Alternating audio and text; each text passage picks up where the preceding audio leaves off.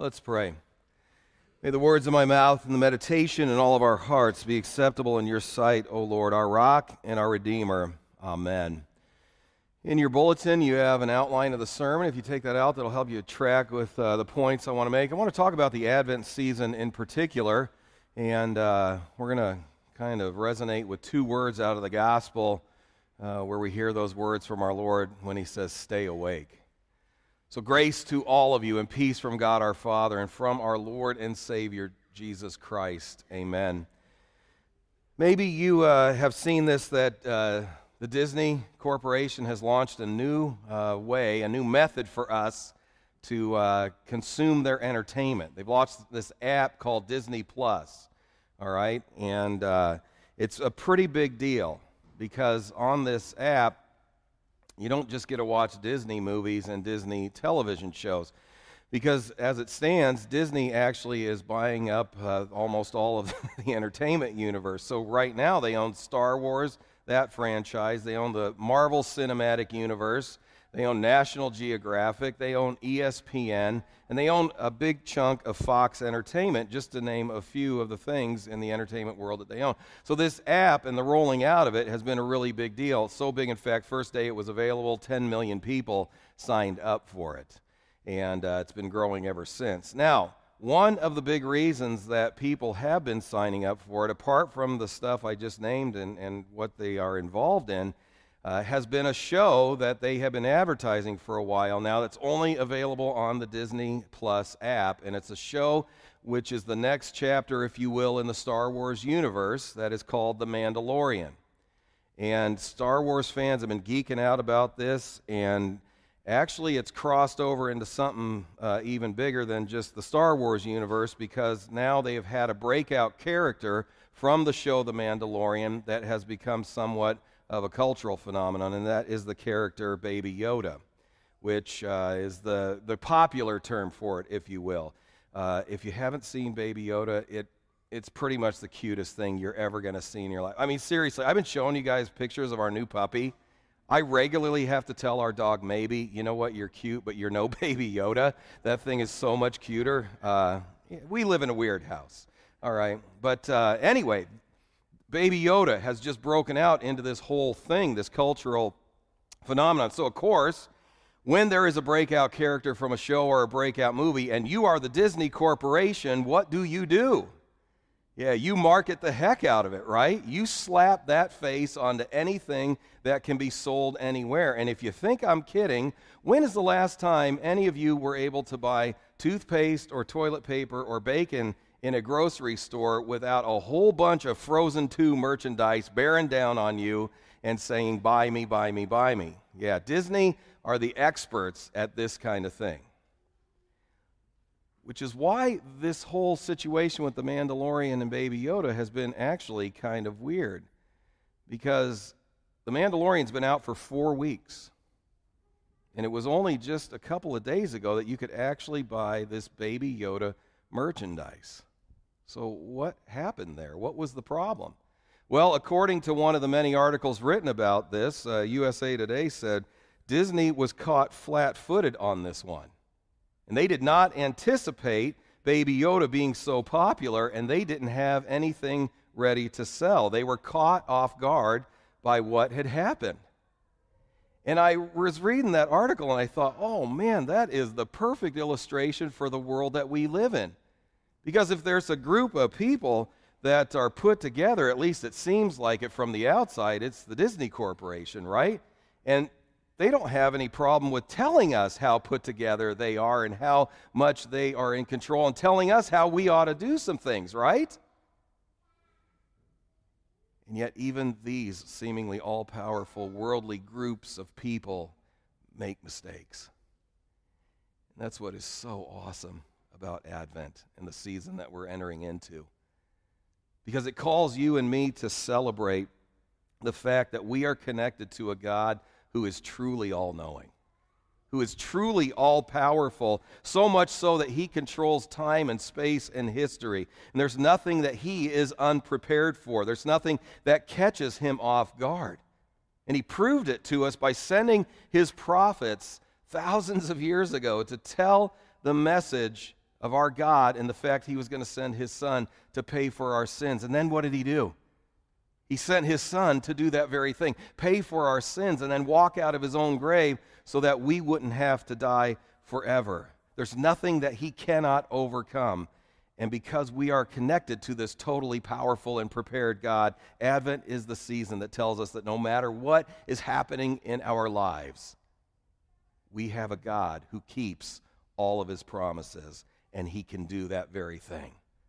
And so let's start with all this and start at the start and hear from our God why this time of year is so off, why it's so awesome. And we have to start with the diagnosis, all right?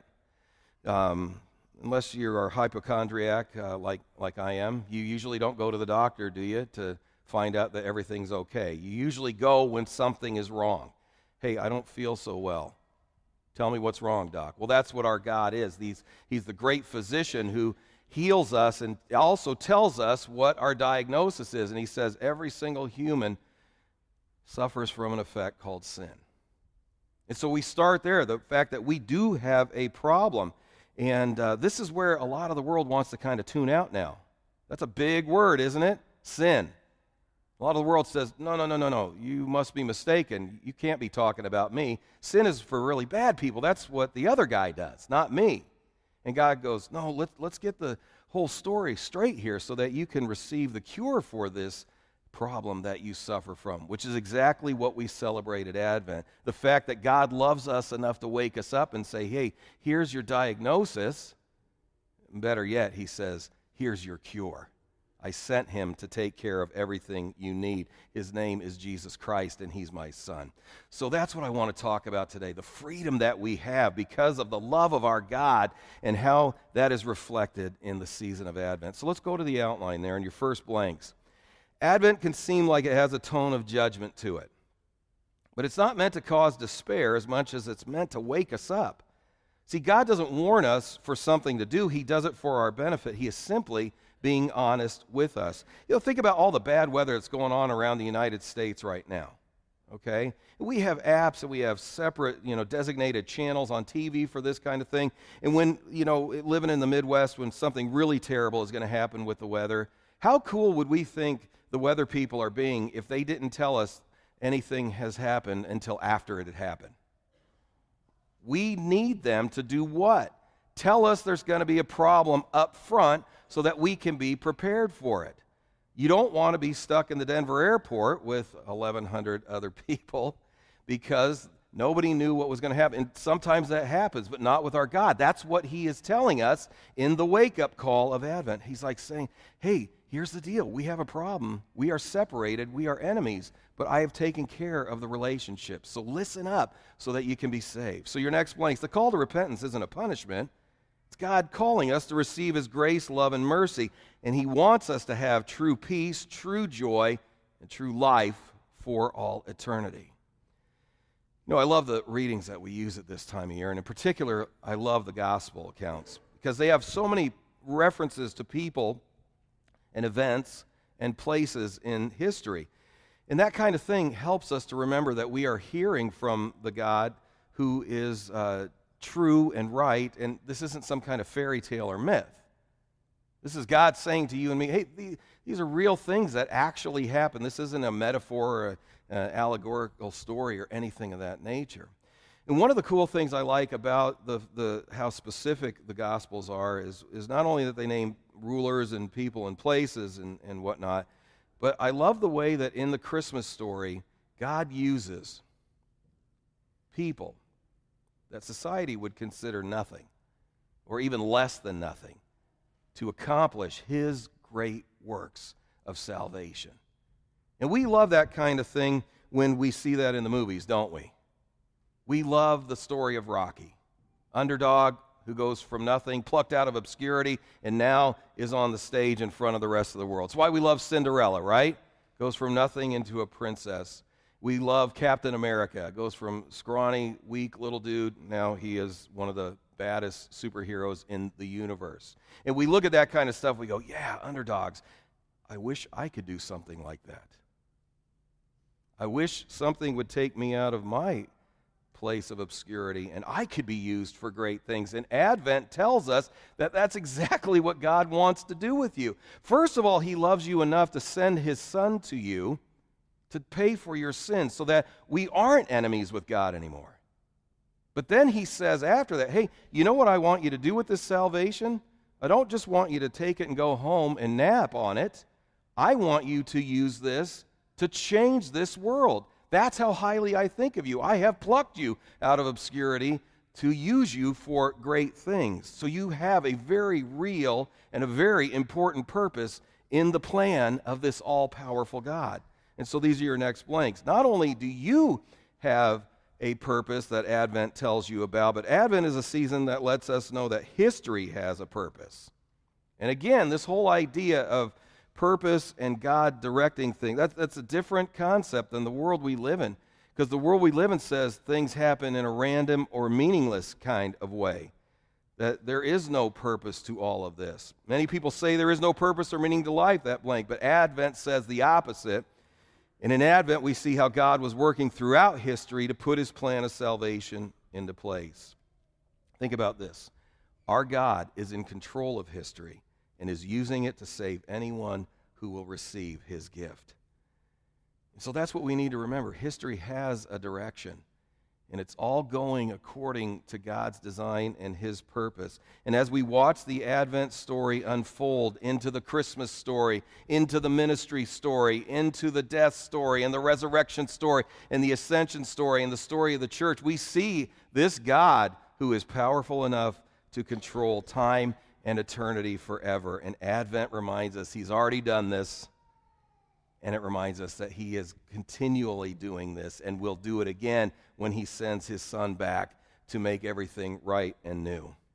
You know, in Sunday morning Bible class, we've been talking about this very thing with the biblical reality and what we see in that, you know, that truth or myth Bible class that's going on. And we learn in there why the Bible can be trusted, because it is absolutely packed with, like I said earlier, places and events and names. And for the longest time, depending on what time people were living in, there were groups of people that refused to believe the events of the Bible and believe in the Bible, therefore, because they said, well, these things are supposed to have taken place according to Scripture, but we don't have any proof of them.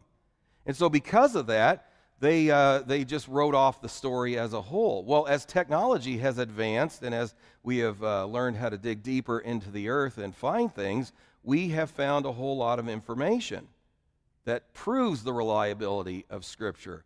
And so, for example, a couple of things that we've been talking about, you know, at one point in time, about 150 years ago, the experts told Christians, hey, you guys are idiots because you believe in this book that mentions this group of people called the Hittites. And we don't have any proof of this group of people ever existing. And then what happened? Technology advanced. They were able to dig a little deeper. Not only did they find out at the turn of the 20th century there is this group of people called the Hittites, they found out later on, about 4 decades later, they were a world superpower. For a long time, as recently as 30 years ago, the experts said there was no such person as King David. He was just a composite, blob of a bunch of kings that we wanted to put together to make ourselves look good. But then they were digging over, not even in Israel, but in another country, an enemy country, and what did they start finding? Proof of the house of King David, that he existed, and not only that, was in fact a king. They said over and over again, we're the experts, let us tell you, dumb rubes, what is true and what is not. You can't trust the Bible because it obviously is going to have errors in the copying as it is handed down throughout the ages. And then what happened in 1947? They found the Dead Sea Scrolls and they said, oh, hey, this all matches up. And all of it, we could go on and on with this, but all of history shouts out to us and it says, don't bet against God. You're never going to win. He is always going to be right. And he wants us to know this, not because he wants to rub our noses in it, but because he wants us to know that he can be trusted when he makes us a promise. And that's what this is all about. So we need to live in these promises and the certainty of our God who has given us all of this stuff.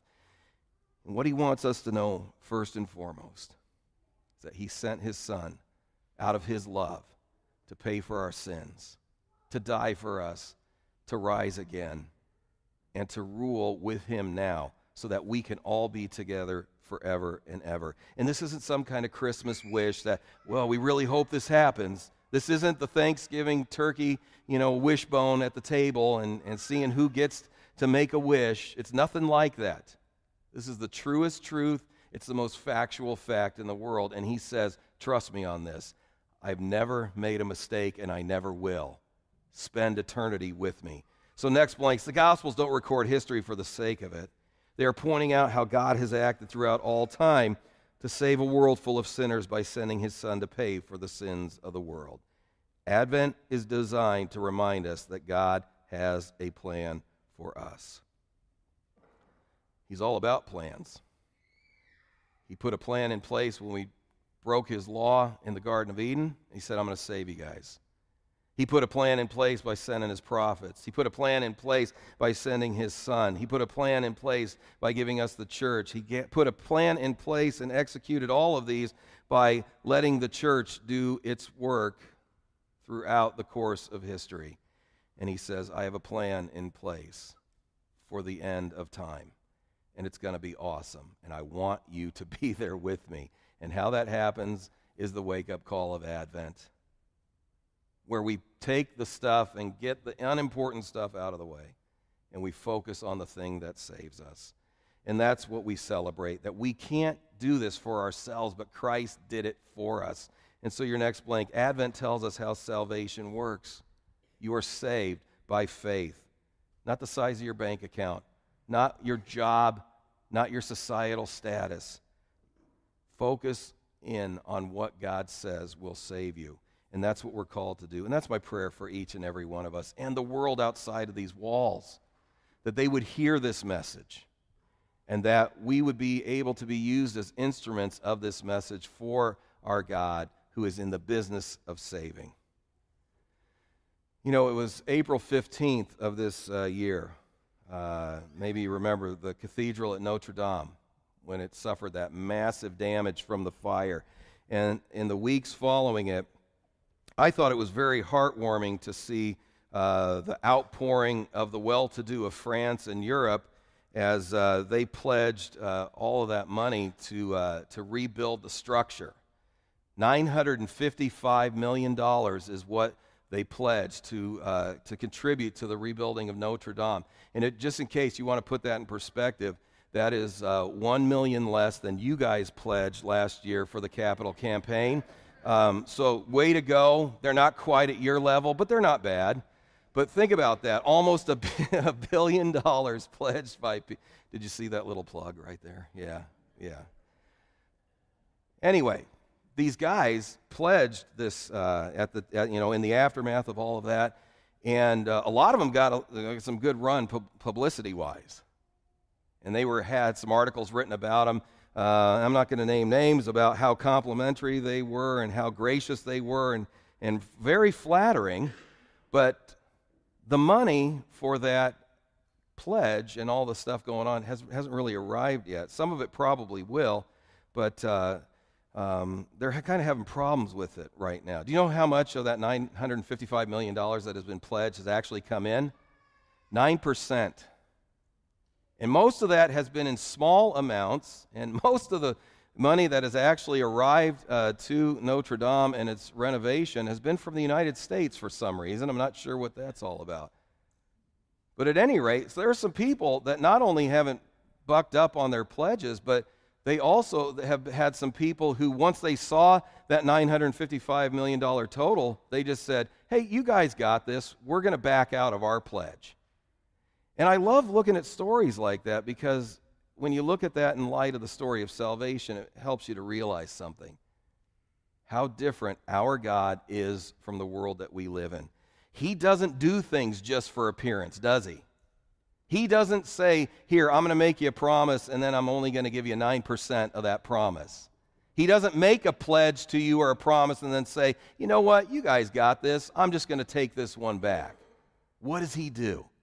He completes everything he tells us he is going to do, and he fulfills every promise he says he is going to fulfill. And Advent tells us that very thing. It tells us that he is a God who can be trusted, and he is a God who loves you. And so it's his love that sent his son. It's his love that sent the prophets. It's his love that validates his promises, and it's his love that places you with him throughout everything you experience in this life. And it's his love that will send his son again. That's what our God is all about. And that's what he wants us to know at this time and every time of the year. So your last blank, God bless us to celebrate his gifts of repentance and especially forgiveness, not just during this season, but every day of our lives. God bless it to be so. Amen.